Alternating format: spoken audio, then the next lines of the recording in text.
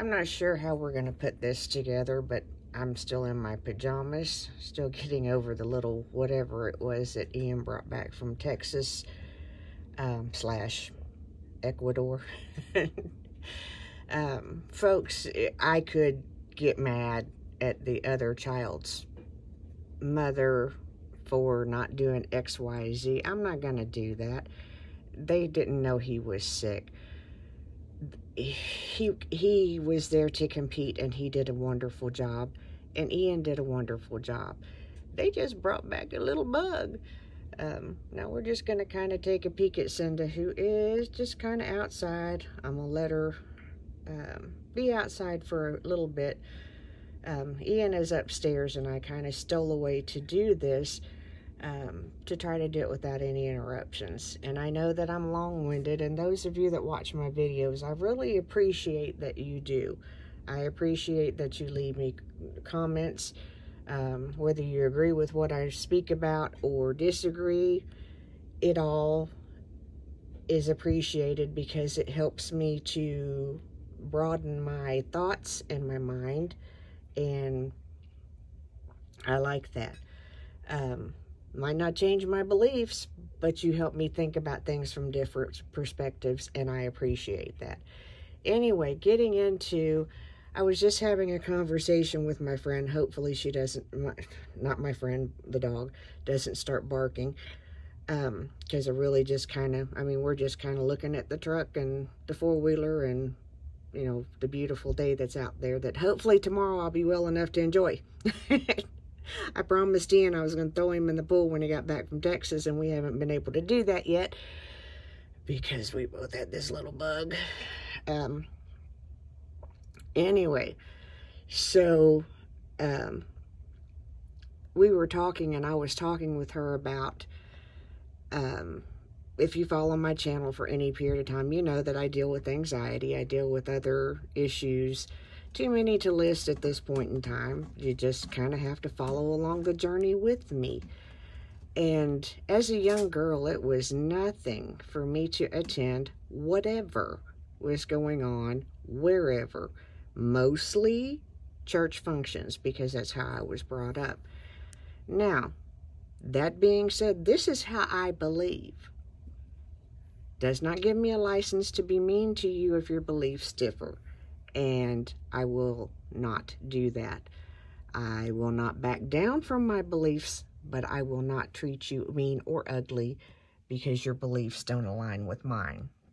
Okay? That little disclaimer out of the way, let's continue with this story.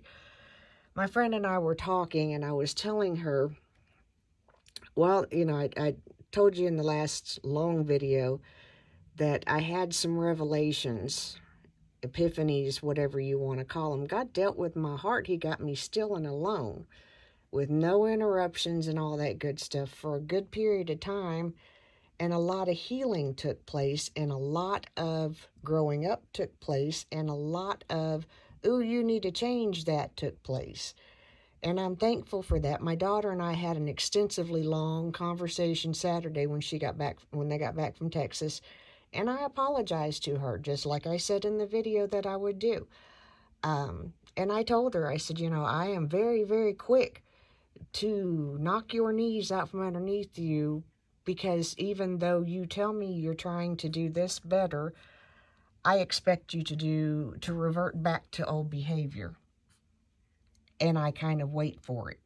And whenever it happens, I kind of go, see, I knew you were going to do that. Instead of going, okay, so you failed. For that period of time that you were getting it right, you were getting it right. So you know that you can get it right for at least that long a time. So let's do that again and go forward. Much like whenever I blew my eating plan, which is completely blown at this point. It's going to restart. It's hard to have a virus and try to maintain an eating plan whenever nothing sounds good. She's had her a good little scratch outside on the concrete, talking about the dog again. So anyway, whenever I talked with friends of mine that do CR with me, One of the things that was said to me was, well, I made it 3 weeks. You know that for that period of time, you could maintain the exercise plan, the food plan, and I was not eating any sweets. I still have not, like, emotionally ate, but I have not stayed, and I'm sorry the camera is kind of jittery. We're off the cuff, guys, off the cuff. Still have not emotionally ate. I had an ice cream last night. I didn't enjoy it as much as I thought I was going to enjoy it, to be honest with you, because there was too much of it. And that's one thing that I've noticed with a lot of stuff that doesn't come from my kitchen is it's too salty or the portion is way too much. And, that's one thing that my husband has noticed is like, are you sure that's enough? And I'm like, yeah, I'm sure it's enough because, this is a normal portion. So, but anyway, I was talking with my friend about a conversation that I had with another friend last week whenever the kids were in Texas, I was going to prayer meeting. I had made up in my mind. There was nothing to stop me. Prior to that, I've been trying to do it for probably 6 months, a year, give or take, probably longer. And I couldn't get there. And I kept thinking to myself, it never fails whenever I plan to do this. Something happens, I'll oversleep, and, it's at 10 o'clock. So whenever I'm talking oversleeping, I'm way oversleeping. And, I had started to get up at 5 o'clock. That's kind of gone out the window with being sick. We're getting back in the habit of that as we get better. Rest with this little bug thing is crucial.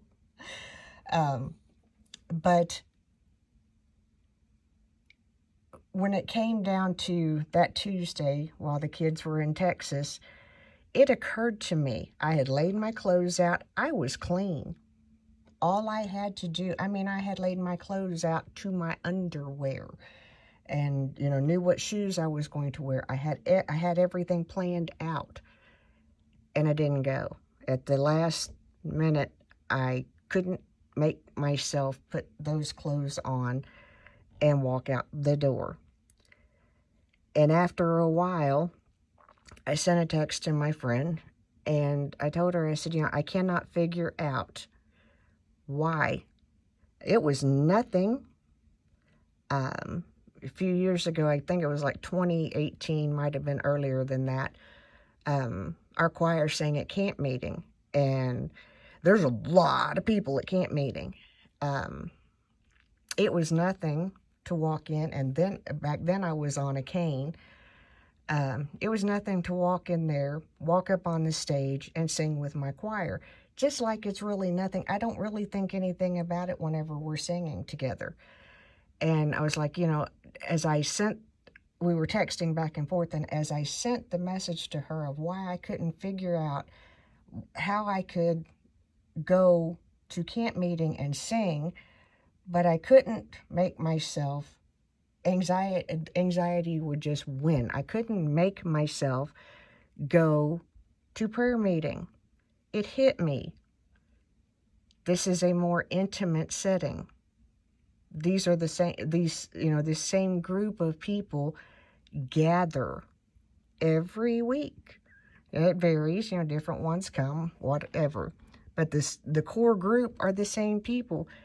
And at some point in time, in that type setting, people kind of start to notice that you got flaws and failures, and you're struggling with something, and, what have you.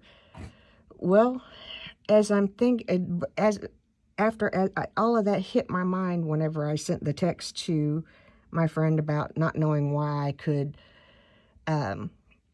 sing at camp meeting, sing in the choir, whatever, but these smaller group things, I can't seem to overcome the anxiety. Well, about the time I hit send on that text, it hit me.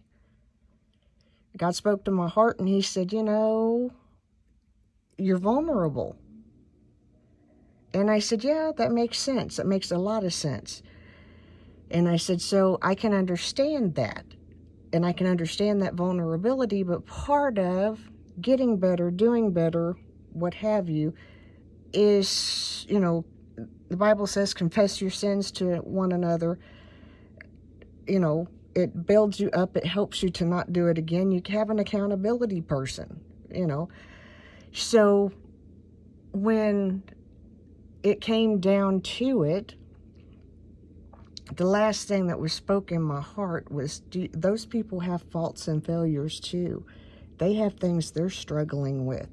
It may not be the same as yours, but the difference between you and them is pride. It was my pride that was allowing the anxiety to win. So last Tuesday, I got up. I had told my friend, I said, I'll see you tomorrow. And I got up, I got dressed, and I went to prayer meeting. And I'm going to go again. And I'm going to keep going. And I'm going to keep walking. And I'm going to keep fighting and trying until I get this right. So I hope you come along with me. And I hope that out of this, the Bible says pride goeth before a fall. I don't want to fall anymore. You know, things may trip me up, but I don't want to fall and be a failure. I have so much that I want to do in this life, and I want to do it in more than anything else. I want to be a light in a dark world. I want to help other people, whether you agree with my beliefs or not. I want to be that bright spot in your day that helps you and encourages you that you can do whatever it is that you're setting out to do.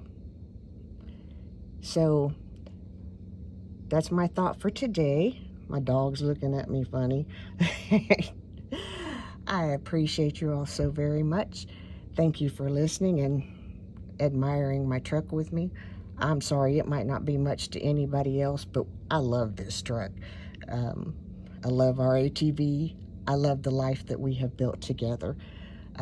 Our house is not much, but it's ours. And I'm thankful and grateful that, you know, God blessed us with it. So until later, guys, I'm the mayor's daughter.